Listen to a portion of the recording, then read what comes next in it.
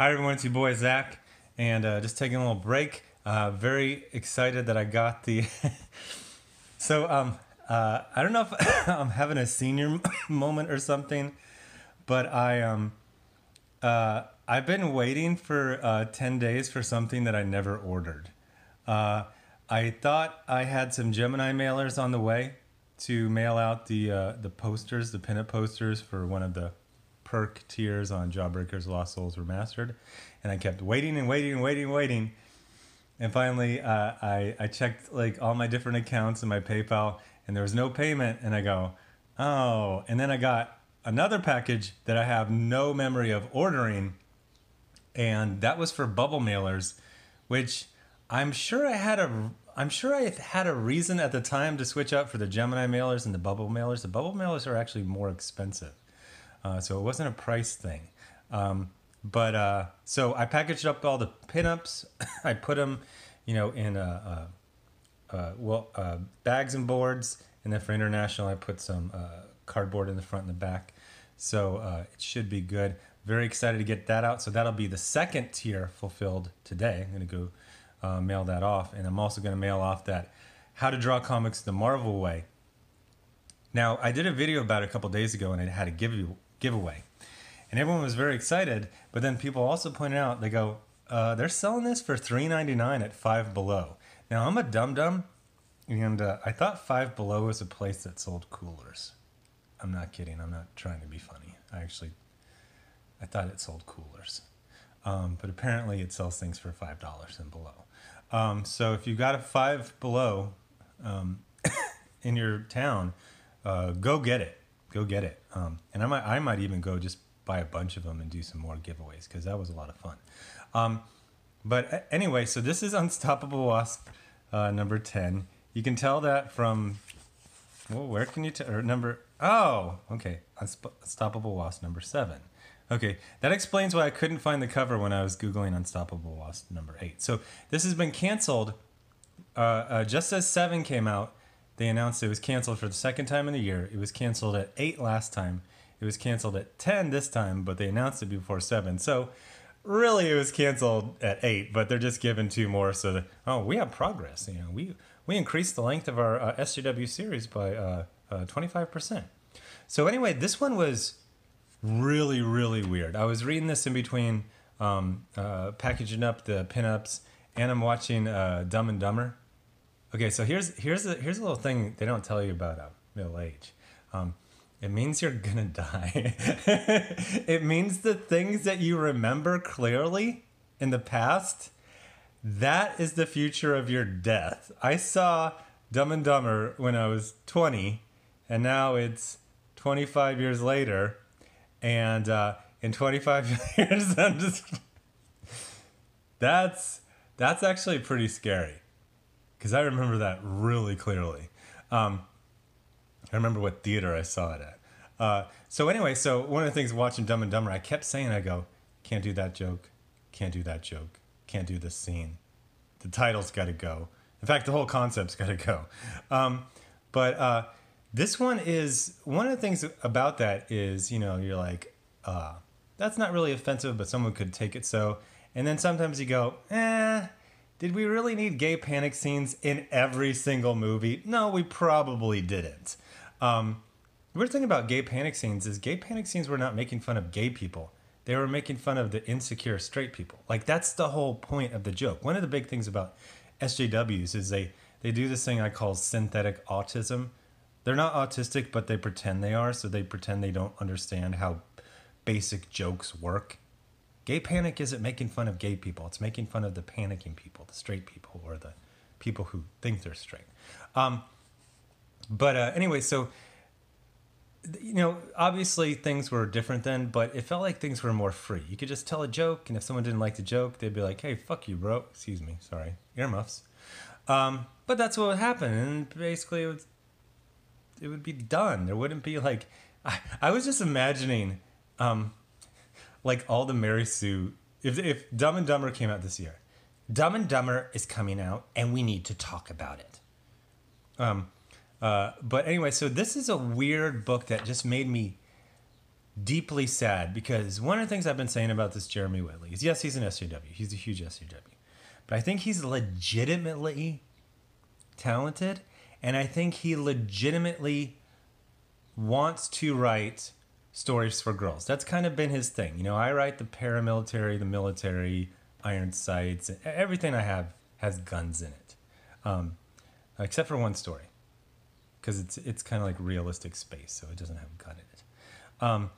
But you know, you have things that you go back to. Jeremy Whitley really likes doing like takes on girls fiction, girls thing, but the thing that he takes is he takes away the thing that girls like it.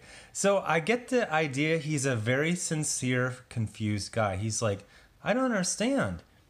I do these fairy tales for girls, and I take out all the romance and the magic, and I give you like my weird hot political takes and bipolar disorder, and this doesn't sell well. So it's just like, Jeremy, you need to unclench.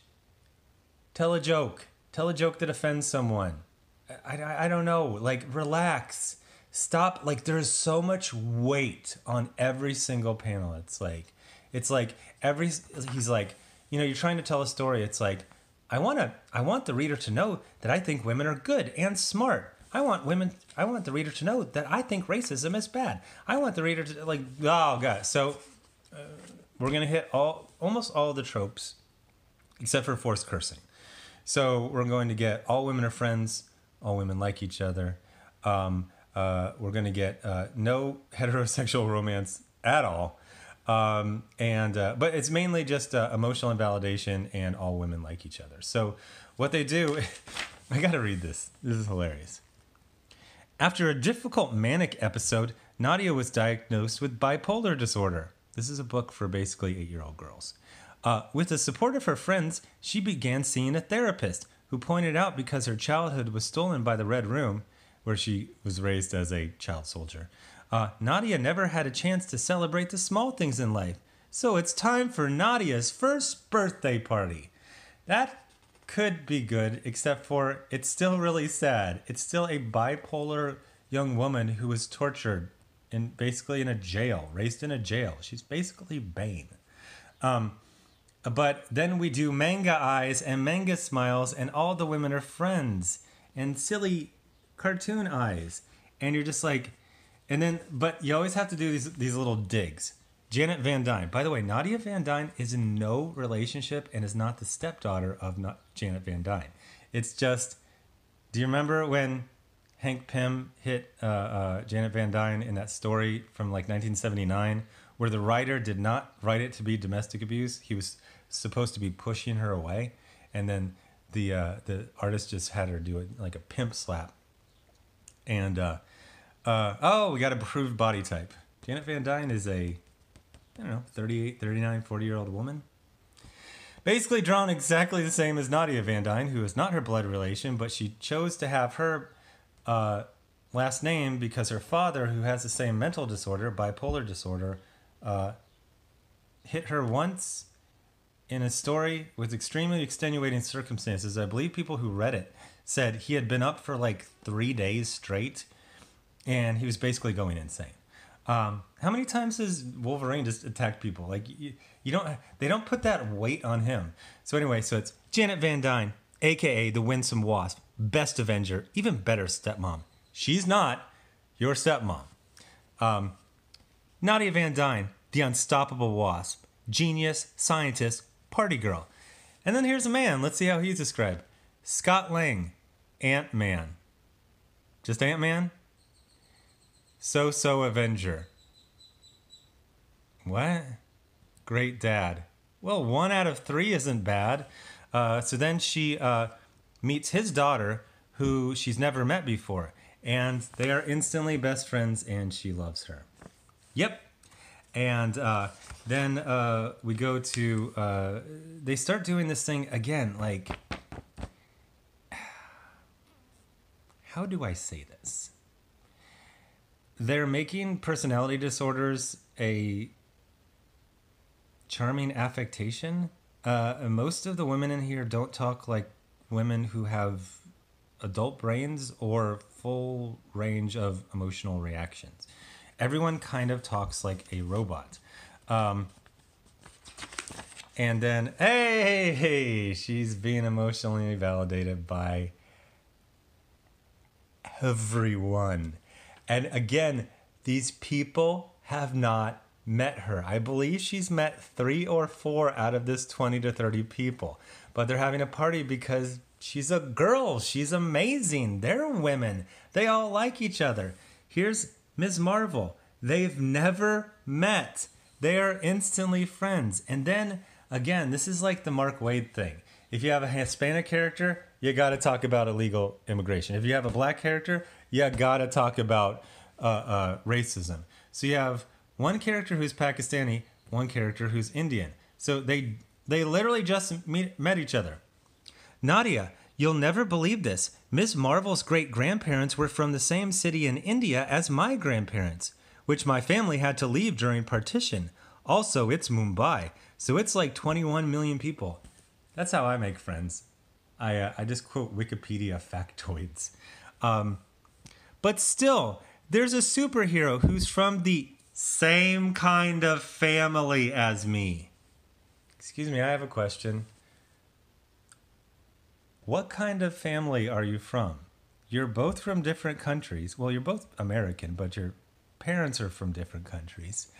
Your great-grandparents were from the same country until her great-grandparents were forcibly removed to Pakistan. That's what partition was.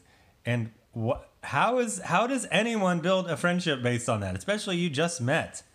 Also, what is "we're from the same kind of family" mean? What is that a dog whistle? So then she meets some other people, and she has a completely fake put upon emotion. This is a type of happy I call Oprah happy. It's when you have a overblown fake happiness to hide deep abiding sadness. Oh my gosh, everyone I met, she just met Hercules, and nobody has any boundaries. Nobody has any physical boundaries. Nobody has emotional boundaries. You meet someone and they are the same gender as you have, or your great-grandparents lived in the same city and you're instantly best friends. I think I talked about this in an earlier one, because one of the things that kept, bothering me is that this is made for Diana. This is made for girls of Diana's age. And I wouldn't want to show this to her because it's a very confused take on everything. Nadia was raised in a prison. Her social skills are trash. And she has bipolar disorder, and she probably has severe PTSD. Then we put a story where every single person likes her, and they're all friends, and half of them are weirdly related to her by robot blood. It's comic books, just go with it. Then we get this weird thing where it's like, oh, this is the son of someone I've never met who's related to me in the most tortured way ever. By the way, he's a Skrull. And then this adult woman threatens a child. And then, I always wanted a little brother, and it turns out I have one. This is the best thing that's ever happened to me. People don't talk like this. This is fake emotions, fake talking. I don't know what... Oh, and then she threatens to murder Tony Stark. There is one instance of heterosexuality in this book. Literally just one. And it is accompanied with a threat. So she says to Tony, you're dating my not really stepmom, and if you hurt her, I'll basically make you pay. So we get the funny thing where he says, I think she threatened to murder me if I hurt you. Then it's nothing but like fire truck level of pounds per square inch water hose emotions and emotional invalidation. And if you're a woman, you're allowed to randomly attack people or threaten them. And it's funny, if you're not, you just gotta obsequiously just kind of like rub your neck and look nervous all the time. Gotta skip a couple pages. We'll talk about this one.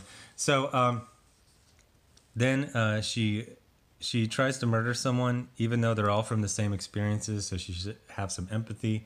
but it's funny because I don't know, girl emotions.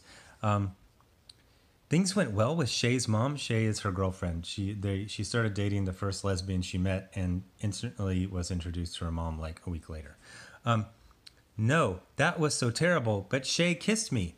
Then they start leaping for joy 10 feet in the air. She kissed you, that's amazing. I know, I'm so happy that I was whispering and now I'm yelling. And then she says, Priya is also very excited. I am weirdly invested in this relationship. I just want you all to be happy and have little assassin engineer babies. It's pretty early in the relationship for that. Well, I mean, there's no actual time where, no matter what age you are, that you two could have babies together. But, like I say in the title, I'm fine if you want to tell me this isn't propaganda, but if it isn't propaganda, what is it? Now, I know Jeremy, with the best of intentions, says, I like gay people. I want people to know I like gay people. And if you're gay, I want people to know that I like you. And that's fine, but this is called Unstoppable Wasp. Well, this is the one where her name is not on the cover, but she's the main character. You've had 2 series and there's been no romance, there's been no crushes, there's been no anything. These 2 characters, who are supporting characters only, their romance, which is built on them both being lesbians and within 10 feet of each other, has taken over pretty much all of the second.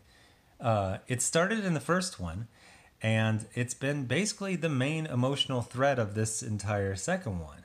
So, what is it? What, you know, it's too much of a coincidence that you're into 8 plus 7, the 15th issue of this, series. It's basically had a hiatus. There's been no heterosexuality from any of the girls in the group that's called Girl.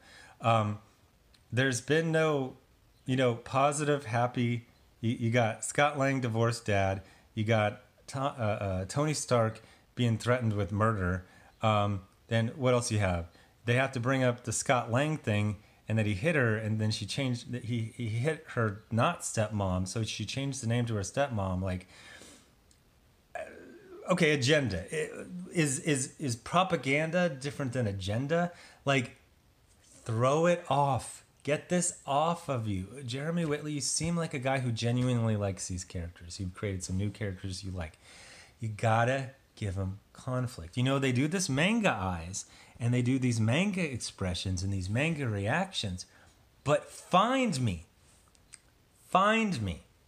a manga or anime that has female characters constantly being emotionally validated, constantly emotionally validating each other and themselves while having effectively no conflicts in any of the stories and no heterosexual crushes or romances or relationships at all. Find me that. Find it for me. Now, you might say, oh, well, there's this whatever anime, and it's about lesbians, and all the characters are lesbians. I guarantee you there are character conflicts, there are personality conflicts, there are animosities, there's all kinds of drama. This is not anything. These 2 girls are lesbians. They got within 10 feet of each other. They were immediately dating. It was immediately a serious relationship. They were introduced to parents just weeks after meeting, and now they're talking about having babies together. What is this? I'm fine if you say it isn't propaganda, but I need to know, what is this? Because this isn't a naturally told story. So then we go out to a nightclub with America Chavez, and then there's a superhero fight that's just simply a montage, and then her mother who is dead is alive. By the way, what in the name of MC Escher is going on right here? This turned my brain into a halibut right there. So then she gets a Skype call, and then she goes, I know that voice. My darling, I can't believe that I was finally able to reach you. Mom, how are you? I thought you were dead. Okay, this is terrible dialogue. This is terrible writing. First of all, Mom, I thought you were dead. How are you? Not Mom, how are you? I thought you were dead. There's a crucial emotional factor that needs to be acknowledged. My mom, who I thought was dead, is alive.